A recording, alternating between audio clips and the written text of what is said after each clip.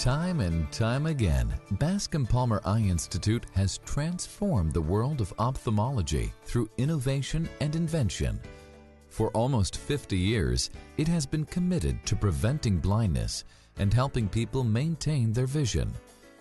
Join us as we trace the history of this pioneering institute and learn how its doctors and scientists have impacted eye care around the globe.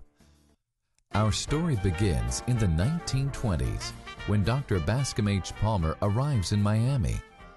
As one of the first ophthalmologists to practice in the young city, he dreams of creating a world-class eye center in South Florida. His dream inspired the founders of what would soon become the Bascom Palmer Eye Institute. In 1958, the newly established University of Miami School of Medicine recruits Edward Norton from Boston to chair its division of ophthalmology.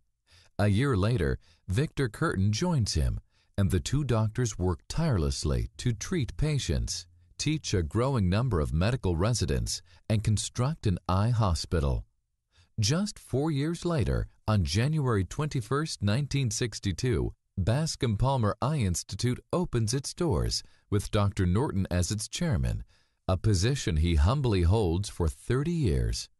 They were soon joined by Lawton Smith, the only neuro-ophthalmologist south of Baltimore, Donald Gass, a macular degeneration specialist, and John Flynn, a pediatric ophthalmologist, which completes the team fondly known as the Founding Five. The fast-paced 1970s brings many advances in research and treatment. Dr. Gass identifies 15 previously unrecognized retinal disorders. He would later be named one of the 10 most influential ophthalmologists of the 20th century. Two doctors, Douglas Anderson and Ralph Kirsch, discover the difference between healthy optic nerves and those in patients with glaucoma. Their findings lead to a gold medal from the American Academy of Ophthalmology. The world's first vitrectomy using instruments invented by Jean-Marie Perel was performed by Robert Mockamer. With these breakthroughs, Bascom Palmer begins its long tradition of medical education and training as ophthalmologists around the world flock to Miami to learn from Bascom Palmer's doctors. Patients were also coming from great distances, and it became evident that a bigger and more advanced hospital was needed.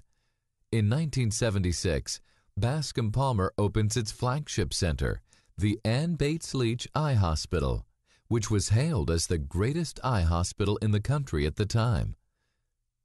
The 1980s is an exciting time of growth as the nation's best and brightest ophthalmologists are recruited.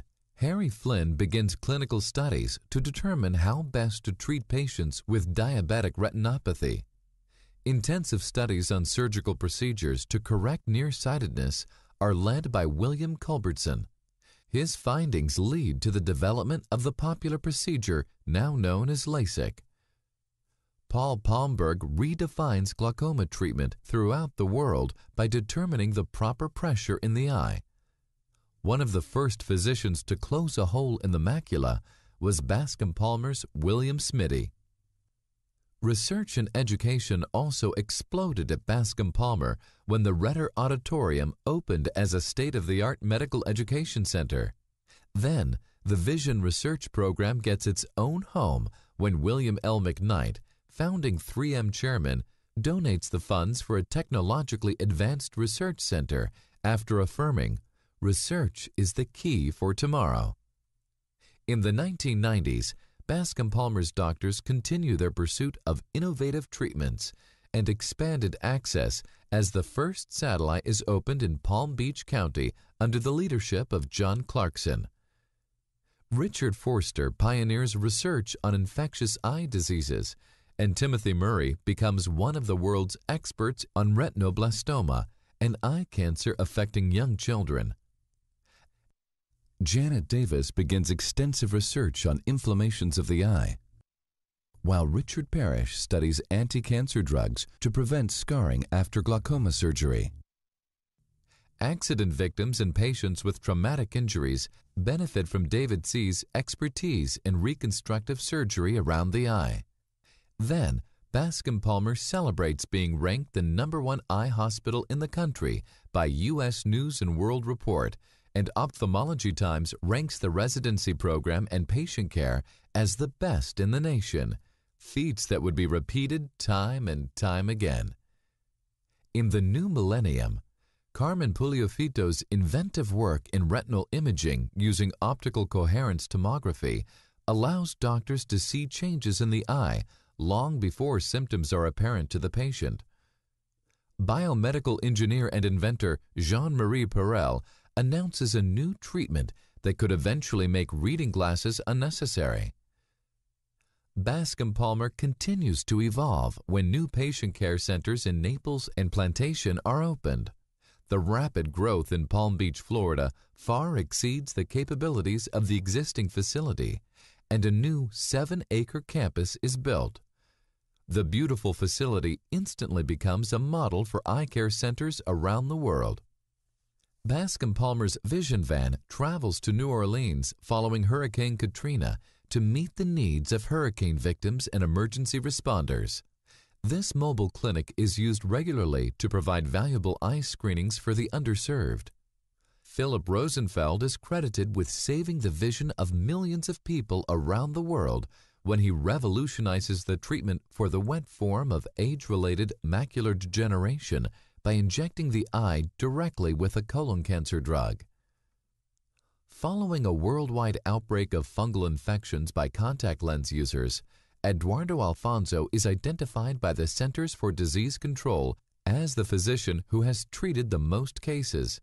Through international media, he delivers a public health warning to patients and doctors around the world, resulting in the recall of a popular contact lens solution and significantly reduces the number of new infections.